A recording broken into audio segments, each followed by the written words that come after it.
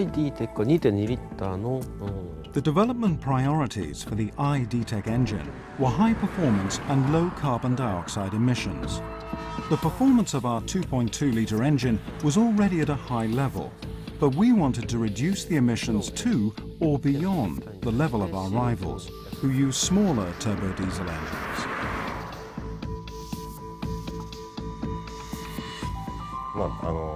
To achieve a good CO2 figure, you need to optimize every aspect of the car. The aerodynamics of the new Civic, for example, are class-leading. We have introduced idle stop technology on the i-DTEC, and we have reduced friction in the engine to a minimum, all of which helps to produce an outstanding CO2 figure of 110 grams per kilometer. The idle stop system will be available on all three engines with a manual gearbox and saves 5 grams per kilometer of CO2. The improvement of the aerodynamics also played a key role in reducing emissions and improving performance, especially at high speed. To reduce friction in the engine, we focused on 2 areas.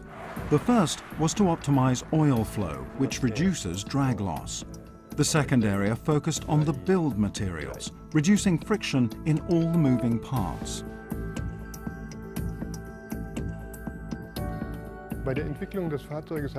We are very proud of the emissions figure we have achieved. But this was not the only priority. We wanted to achieve good drivability, a fuel-efficient, environmentally friendly car that is also fun to drive. The i-DTEC has 150 horsepower and a high torque output of 350 Newton-meters, which is available across a wide range of RPM. With more power and lower emissions, the efficiency of the engine has been greatly improved.